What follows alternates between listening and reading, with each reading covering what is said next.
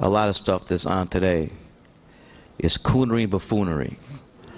And I know it's making a lot of money, breaking records, but we could do better, because each artist should be allowed to pursue the artistic endeavor. But I still think there are a lot of stuff that's on today. I don't know, man. It's just like Tyler Perry. He paints a very negative portrayal of black men. We ain't that bad. Like, Jesus Christ. Like, Tyler Perry makes us seem like we ain't We put too much pressure on Tyler Perry. You know what I mean? He ain't put nobody on. The people that been in his productions, they not famous. All of them can walk through the mall without security. I don't know, man. Sometimes I wonder if Tyler Perry is like, he's on a crusade to make black men look as bad as possible so women don't want us no more, so he can have all the men to himself. If you've watched a bunch of Tyler Perry movies, you might have noticed something. There aren't really any A-list black male actors, or A-list actors in general, showing up in his films. And that's surprising when you think about it, because Perry is one of Hollywood's top black producers with a huge budget, literally billions of dollars. So why is that? Now, Tyler Perry's got an incredible personal story. He went from being homeless to becoming a multi-millionaire who owns a jet in one of the largest movie studios in the country. Honestly, Perry's journey could probably be his best movie yet, but instead of seeing that inspiring story, we keep getting hit with the same old formula. Perry in a wig and dress playing Medea or another character with a similar vibe. It's no wonder that big-name directors like Spike Lee have been vocal about their criticism. The man has a huge audience, and Tyler's very smart. You know what he's done. He started out, you know, with these plays, and church buses would pull up, bought his own jet. You know, you can buy a jet, you got money. But at the same time, for me, just imagery is troubling. And it's worth mentioning that Spike Lee is super tight with A-listers like Wesley Snipes, Denzel Washington, and Samuel L. Jackson. So his words carry a lot of weight in the industry. Hello, I'm Wesley Snipes. I want to talk about my friend Spike Lee. It's pretty well known that Spike Lee and Tyler Perry haven't always been on the best of terms. Despite both being influential voices in black cinema, they've had their fair share of disagreements. While both of them have made significant contributions to showcasing black culture on screen, they've taken very different paths to do so. The tension between them really started to get public attention around 2009, when Spike Lee, who's never been one to hold back his opinions, criticized Perry's films and TV shows. He called them out for what he saw as coonery and buffoonery, essentially saying that Perry's work was reinforcing negative stereotypes about the black community. It's coonery and buffoonery. And I know it's making a lot of money, breaking records, but we could do better. Spike didn't hold back in an interview with Black Enterprise, where he compared Perry's content to the type of stereotypical depictions found on what he called the idiot box, a pretty harsh jab at TV in general.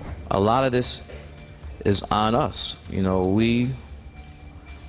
you vote with your pocketbook, your wallet, you vote with your time, sitting in front of the idiot box. Sure, he acknowledged that Perry is smart and knows how to draw in an audience. And let's be real, Perry does have a massive fan base, and he's no slouch when it comes to creating content that people love. But Spike wasn't too happy with the image Perry's movies and shows were promoting. He basically accused Perry of pandering to what would get the best ratings, even if that meant playing into harmful stereotypes. And honestly, a lot of people think Spike might have a point. Tyler Perry's brand of comedy often leans on simplistic and stereotypical portrayals. And while he argues that he's creating jobs for black actors and making tons of money, critics say that's not a good enough reason to keep pushing those kinds of images. It's like saying that just because a crack dealer or a heroin dealer is making money and keeping some cash in the community, that somehow justifies the harm they're causing.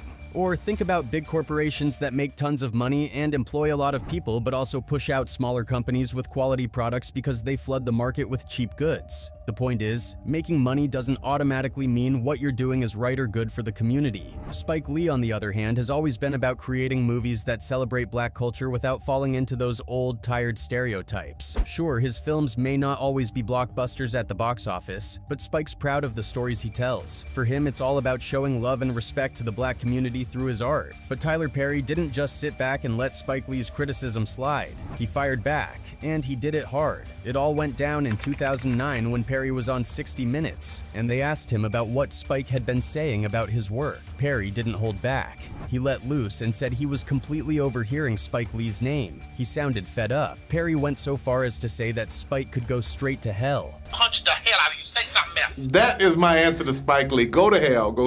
He wasn't in the mood for any of Spike's critiques, especially the ones about coonery and buffoonery. Perry was basically telling Spike to mind his own business and stop taking shots at him and other heavyweights like Oprah and Clint Eastwood. He flat out said, "I'm so sick of hearing about damn Spike Lee. Spike can go straight to hell. You can print that. I am sick of him talking about me. I am sick of him saying, this is a coon, this is a buffoon. He talked about Whoopi. He talked about Oprah. He talked about me. He talked about Clint Eastwood. Spike needs to shut the hell up." Even though Tyler Perry clapped back at Spike in a big way, a lot of fans weren't buying his response. They started pointing out some real issues with Perry's movies, like the way they often rely on overly stereotypical portrayals of black families and black culture. Then there are those overly dramatic films where black men and women are depicted as weak, evil, or just plain problematic. And let's not forget the behind-the-scenes rumors about a toxic work environment, forced religious practices, and whispers about Perry's stance on homo. Plus, people have noticed that in many of his films, dark-skinned black male actors are often cast as the villains. I'm not a Tyler Perry fan, so this is what I got to say. It's funny how he got all this money to do everything but the right thing. And this lets me know that he's scared of white people and he has to stay in this weird box. These criticisms have been floating around for a while, and even folks within the industry are talking about it. Take Chris Rock, for example. He's pointed out a recurring pattern in Perry's movies. Rock noticed that there aren't many kind, respectful, dark-skinned boyfriends in Perry's films. To make his point, he even brought up Tupac Shakur, suggesting that Perry's movies could use a bit more diversity in their characters. He joked, "Tupac might be a political leader if he was alive. But then again, Tupac might be in a Tyler Perry movie right now, so you don't know. Tupac might be the bad dark-skinned boyfriend in the Tyler Perry movie." Basically, Rock was saying that if Tupac, who was a huge figure in his day, were to appear in a Tyler Perry film, he probably wouldn't be cast as the hero. Based on how Perry tends to cast his characters, Tupac would more likely end up playing the stereotypical bad guy. Rock was just laying out his thoughts on how things seem to work in the world of Tyler Perry's movies. He even went further, adding, "I would hope he's a senator, but he might be kicking Jill Scott down a flight of stairs," which is his way of saying that the roles Perry offers often don't reflect the full spectrum of black experiences. Cultural critic Jamila Lemieux also jumped into the conversation. She wrote an open letter to Tyler Perry, which NPR published at Qadus, where she didn't hold back her feelings about his use of stereotypes in his work.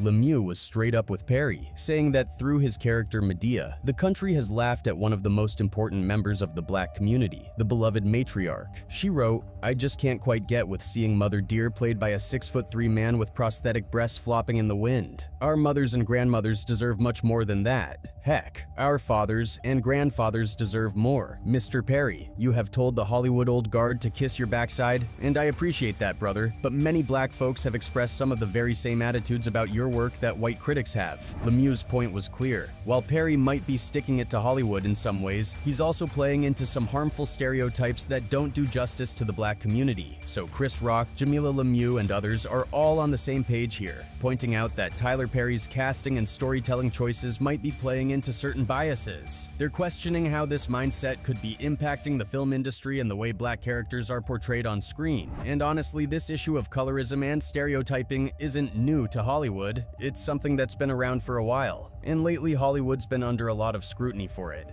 Media campaigns and hashtags have been popping up everywhere, bringing attention to some pretty shady practices. Remember Harvey Weinstein? He was one of the first major figures to drag the industry into a negative spotlight with all those allegations back in 2017. Now there's even a new documentary spilling the tea on Hollywood's darker side, exposing some of the power players who allegedly prey on aspiring actors. Fast forward to the hashtag #MeToo movement, and Hollywood has been hit with scandals left and right. Kevin Hart had to step down as the Oscars host in 2019 over some old homophobic tweets, and the hashtag #OscarsSoWhite campaign is still calling for more diversity and better recognition for people of color and marginalized communities. Hollywood's reputation has really taken a nosedive over the years. Once a place where everyone wanted to be, it's now seen as a bit of a mess. Even the Hollywood Walk of Fame, which used to be the ultimate symbol of success, has lost some of its shine. It's more like a walk of shame these days, especially with all the stars who have fallen from grace. Let's rewind for a minute to a February afternoon in 1940s America, a time when Hollywood was really the center of the entertainment universe.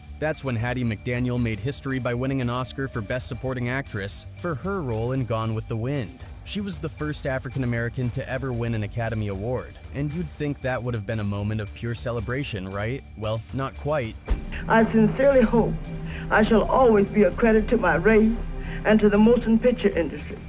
My heart is too full to tell you just how I feel. Even though it was a groundbreaking achievement, the Oscars back then were still a segregated affair. Hattie was forced to sit at a separate table, away from the rest of the cast at the back of the room. Instead of her win being a symbol of progress, it was a reminder of the deep-rooted racial discrimination that permeated Hollywood and the country. It wasn't so much a celebration as it was a stark reminder of segregation and exclusion. Fast forward 80 years, and you'd hope things would be different, but guess what? Hollywood is still grappling with these same issues. Sure, there's a lot of talk about diversity and inclusion, but the actions haven't quite caught up. The 2020 Oscars, for example, weren't without their share of racial controversies, which at this point, viewers and insiders alike have almost come to expect. And don't even get me started on the snubs, like how Lupita Nyong'o got overlooked for her incredible performance in the 2019 film Us. That one still stings for a lot of people. Now, switching gears to Tyler Perry's corner of the entertainment world, you can't help but notice a pattern in his movies and TV shows. It's like, if you're a dark-skinned black actor, chances are you're going to be cast as the villain or some kind of negative character. Just look at Steve Harris in Diary of a Mad Black Woman. He plays Charles McCarter, a successful lawyer who's a complete nightmare of a husband. He straight up tells his wife he's leaving her for another woman and then treats her like garbage. It's a brutal portrayal, and it's not an isolated case in Perry's films. Our marriage has run its course. It's over. What? What are you trying to say? I'm saying it's over. Charles! Then there's Blair Underwood, who's been around for a long time, over 4 decades actually, and is known for his role in LA Law. He shared a story about his early days in Hollywood and a conversation with the legendary Sidney Poitier. Back in the 80s, it was super rare to see black faces on TV or in movies, and when you did, the roles were often limited and steeped in stereotypes. This lack of representation left black audiences without much to relate to on screen. Blair Underwood and Denzel Washington were pretty much the go-to black actors for leading roles back then, and they were widely praised for their work. But even with their success, Hollywood hadn't really changed much by the 90s. According to Underwood, every black actor and actress, no matter how talented or well-known, had to hustle for the same few roles. It was like a never-ending cycle of competition for the same limited opportunities. It didn't matter if you were a veteran or a newcomer. The challenges were the same across the board. Pushback, like why they only want to see us as slaves or in the hood and Hollywood. And it's not just Blair Underwood who experienced this. You've got other actors like Philip Van Leer, who got his chance to play a villain in one of Perry's movies as a dealer, or Ion Overman, who played a shady assistant district attorney in Medea Goes to Jail. And let's not forget Ron Rico Lee, who was cast as Chuck, an assistant district attorney, and Brian White, who played Randy, the abusive boyfriend in I Can Do Bad All by Myself. If you look closely at Perry's work, there's a clear trend. A lot of the so-called villains in his films tend to be dark-skinned and, more often than not, are portrayed as abusive towards women. This pattern has sparked quite a bit of criticism over the years. People are speaking out, saying that these portrayals are harmful and reinforce negative stereotypes. Take his show Bruh, for example. It's all about 4 black men navigating life, dealing with relationships, friendships, and careers. They're shown as close as family, always smiling and having each other's backs. Yeah, you seem nervous. I'm a little confused. Wait. Okay. Then there's Sistas, which takes a different angle, focusing on the lives of 4 single black women. The tagline, "Single but never solo," suggests it's about their journey through singlehood with all its ups and downs. I don't want to be with you no more. But here's the twist. The promotional materials for the show often feature the women individually rather than together. It's a subtle thing, but it could imply that while they're single, they're still on individual journeys. The series dives deep into their dating lives, careers, friendships, and everything in between. showcasing a more complex and varied portrayal of black women than some of Perry's previous work. Tyler Perry's movies always get people talking on social media, especially on platforms like X. A lot of folks have mixed feelings about how Perry portrays black women in his films, especially when it comes to the drama around relationships and the struggles they face because of the men in their lives. Some critics say Perry seems to focus too much on the hardships black women go through because of men, making his movies a bit repetitive and one-dimensional. But on the other hand, some people argue that Perry is just highlighting real-life issues that many black women can relate to, which makes his work resonate with a lot of viewers. And then there's the comedy style of Madea, Tyler Perry's iconic character. Madea is hilarious for sure, but some people think there's more to this than just laughs. Dave Chappelle, for instance, has a pretty strong opinion on this whole thing. Back when he was on Oprah's show, Chappelle threw out a big question. Why do we see so many black actors creating and playing female characters? When I see that they put every black man in the movies in a dress at some point in their career, I'll be connecting them down. Like why all these brothers have to wear a dress. Like when I connect dots that maybe shouldn't be connected, I don't know. But certain dots, like when I see that they put every black man in the movies in a dress, at some point in their career. Chappelle shared a personal story to illustrate his point. He talked about a time when he was shooting a movie with Martin Lawrence, and he walked into his trailer and found a dress waiting for him. At first he thought there was a mix-up, but then he realized it was meant for a scene where his character was supposed to escape from jail by dressing up as a Chappelle was immediately like, "No way, I'm not doing that. This wasn't part of the plan." The crew tried to convince him, saying it was just a funny bit and that he should go along with it. But Chappelle wasn't having it. He stood his ground saying, "I don't need to wear a dress to be funny." Comes in, I think he's the writer, he's like, "Dave, listen, we got this hilarious scene where Martin's sneaking out of jail, so he disguises you as a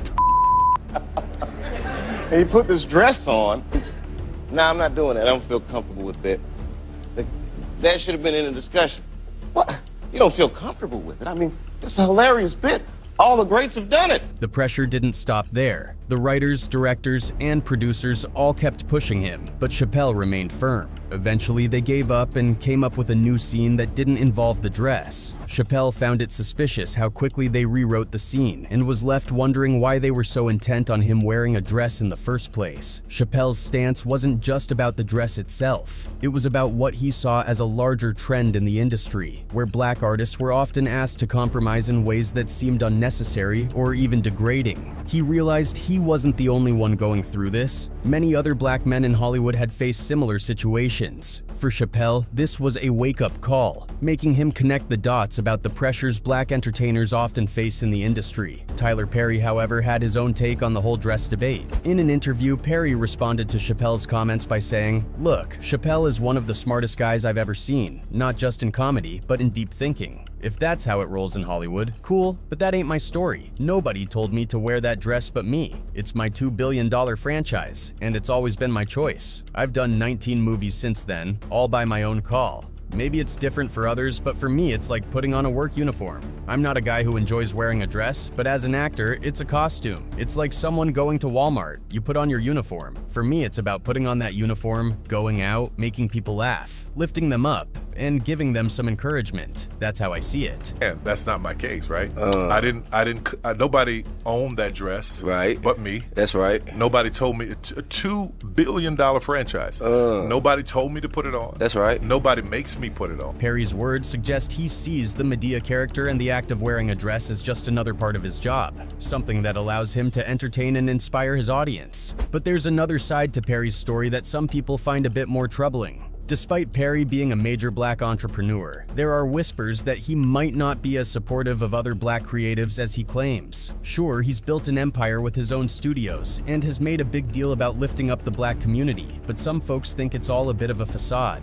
Take, for example, the time Tyler Perry reportedly fired a bunch of writers from his hit TV show House of Pain after they asked for union contracts. The show was a big success, and Perry got a lucrative syndication deal, along with a spin-off called Meet the Browns. But when the writers wanted fair pay and benefits, Perry allegedly wasn't willing to play ball. He let 4 of the writers go, which stirred up a lot of drama in the industry. Terry Brown Jackson, one of the writers, told Deadline, "It was not a good look. I feel like I was slapped in the face. Like we were used. We were good enough to create over 100 episodes, but now when it comes to reaping the benefits of the show being syndicated and having other spin-offs from it, he decides to let us go unless we accept a horrible offer." Kelly Griffin, the head writer for Our House of Pain, wasn't about to let it slide either. She said, "While I'd like to see something positive come out of this for us, if this fight helps future black writers get what they deserve, that's a good thing." Perry, for his part, claimed he was writing everything himself now, but that didn't smooth things over. His union troubles didn't end there. In 2015, actor unions SAG-AFTRA and Actors Equity went after him, banning their members from performing in his play Medea on the Run because his production company wouldn't sign union contracts. So while Perry's managed to create a profitable empire and has become one of the most powerful voices in Hollywood, his reputation for fair treatment and support within the industry isn't as shiny as his success would suggest.